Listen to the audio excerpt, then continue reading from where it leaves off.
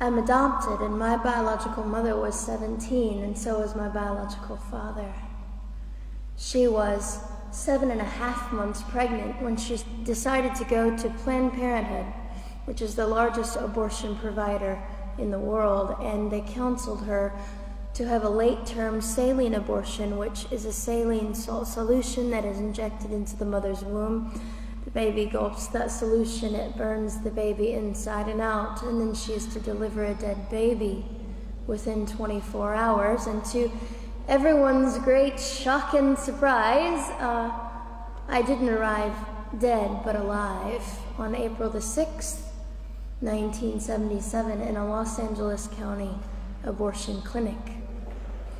What's fantastic about this, about the perfect timing of my arrival, is that the abortionist was not on duty yet. So he wasn't even given the opportunity to continue on with his plan for my life, which was death.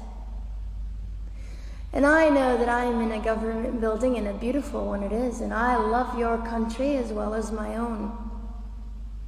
But I know in the age that we live in, it is not at all politically correct to say the name of Jesus Christ in places like this. To bring him into these sorts of meetings, because his name can make people so terribly uncomfortable. But I didn't survive so I could make everyone comfortable. I survived so I could stir things up a bit. And I have a great time doing it.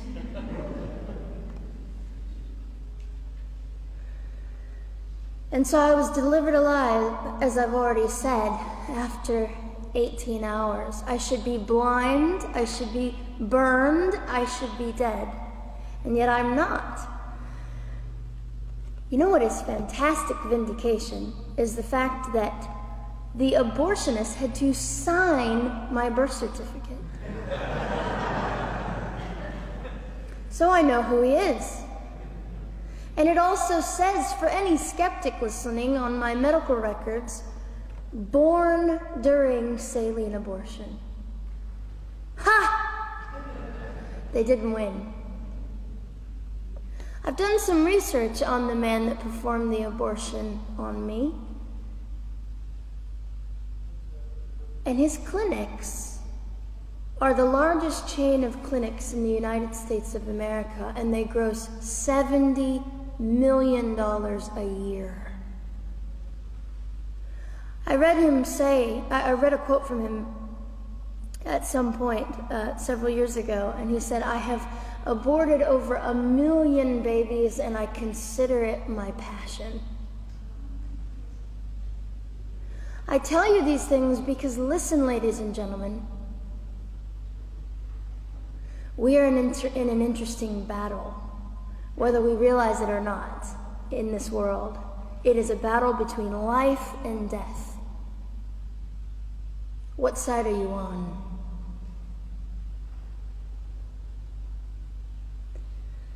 So a nurse called an ambulance and had me transferred to a hospital, which is absolutely miraculous. Generally, the practice at the time, and up until 2002, was, in my country, was to end the life of an abortion survivor by strangulation, suffocation, leaving the baby there to die, or throwing the baby away.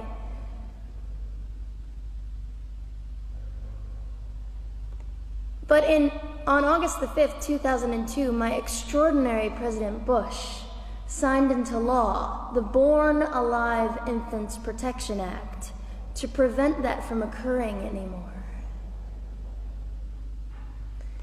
You see, we're playing for keeps. We're playing for, I'm hoping to be hated by the time that I die so that I can feel God about me and understand what it was to be hated. He was hated. Christ was hated. And not that I look forward to being hated, but I know along my journey, I know I'm already hated because I declare life. I say, you didn't get me. The silent Holocaust didn't win over me. And my mission, ladies and gentlemen, among many things, is this: to infuse humanity into a debate that we have just compartmentalized and set on a shelf and said it is an issue. We have removed our emotions. We are becoming harder. Do you really want that? How much are you willing to take, and how much are you willing to risk to speak the truth in love and graciousness and stand up and at least be willing to be hated? Or at the end of the day, is it all about you or me? And so, after that, I was placed in an emergency foster care home where they decided they didn't like me very well, and as I'm fond of saying, I don't know how you could not adore me right from the start. What is wrong with these people? But they didn't. You see, I've been hated since conception by so many, and loved by so many more, but most especially by God. I'm his girl. You don't mess with God's girl. I got a sign on my forehead that says, you better be nice to me because my Father runs the world. So after I was placed in the mean home, I was taken out of the mean home and placed into another home, a beautiful home, Penny's home. And she said by this time I was 17 months old, 32 pounds of dead weight, and diagnosed with what I consider to be the gift of cerebral palsy, which was caused directly by the lack of oxygen to my brain while I was trying to survive. Now, I am just compelled to say this. If abortion is merely about women's rights, ladies and gentlemen, then what were mine? There was not a radical feminist standing up and yelling about how my rights were being violated that day. In fact, my life was being snuffed out in the name of women's rights. And ladies and gentlemen, I would not have cerebral palsy had I not survived all of this. So when I hear the appalling, disgusting argument that we should have abortions because the child just might be disabled, oh, the horror that fills my heart. Ladies and gentlemen, there are things that you will only be able to learn by the weakest among us. And when you snuff them out, you are the one that loses. The Lord looks after them, but you are the one that will suffer forever. And what arrogance, what absolute arrogance, and it has been an argument for so long in this human place that we live, that the stronger should dominate the weaker, should determine who lives or dies. The arrogance of that, don't you realize that you cannot make your own heart beat? Don't you realize that all the power that you think you possess, you really possess none of it? It is the mercy of God that sustains you, even when you hate him.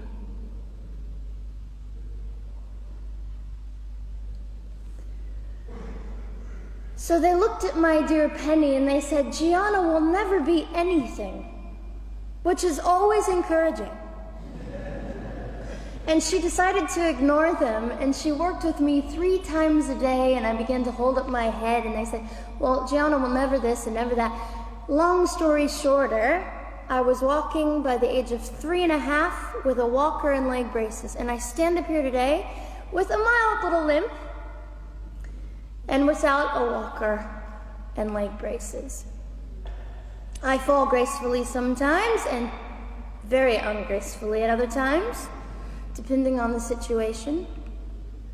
that I consider it all for the glory of God. You see, ladies and gentlemen, I am weaker than most of you, but this is my sermon.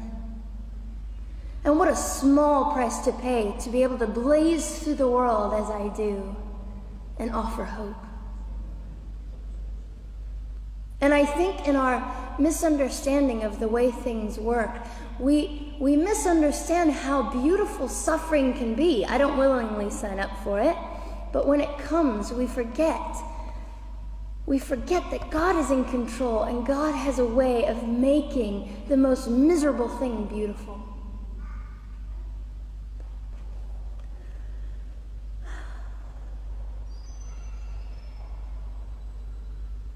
I have met my biological mother. I have forgiven my biological mother. I am a Christian.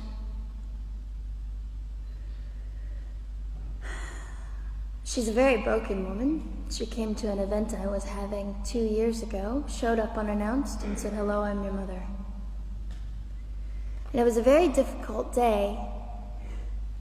And yet, while I was enduring all of this, you'll probably think I'm silly, but I was sitting there and I was thinking, I don't belong to you. I belong to Christ. I'm his girl, and I'm a princess. So no matter what you say, in all your anger and brokenness and rage, it's not mine to keep. It's not mine to carry, and I won't. I was saying all this inside. So ladies and gentlemen, you have an opportunity. But for just a brief moment, I would like to speak directly to the men in this room and do something that is never done. Men, you are made for greatness.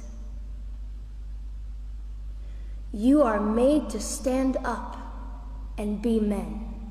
You are made to defend women and children, not stand by and turn your head when you know murder is occurring and do nothing about it. You are not made to use women and leave us alone.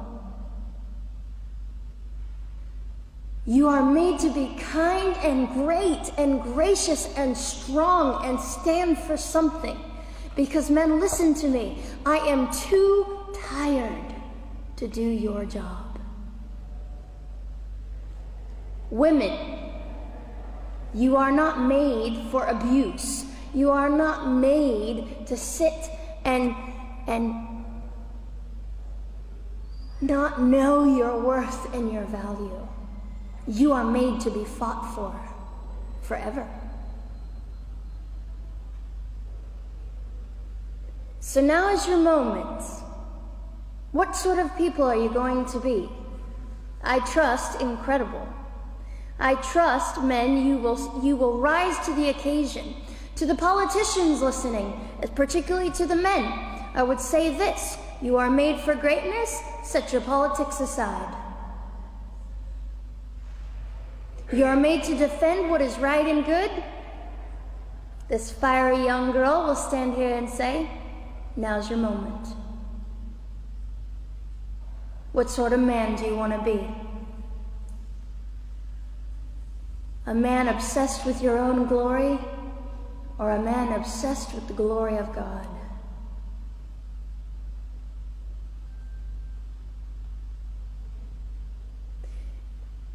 It's time to take a stand, Victoria. This is your hour. God will assist you.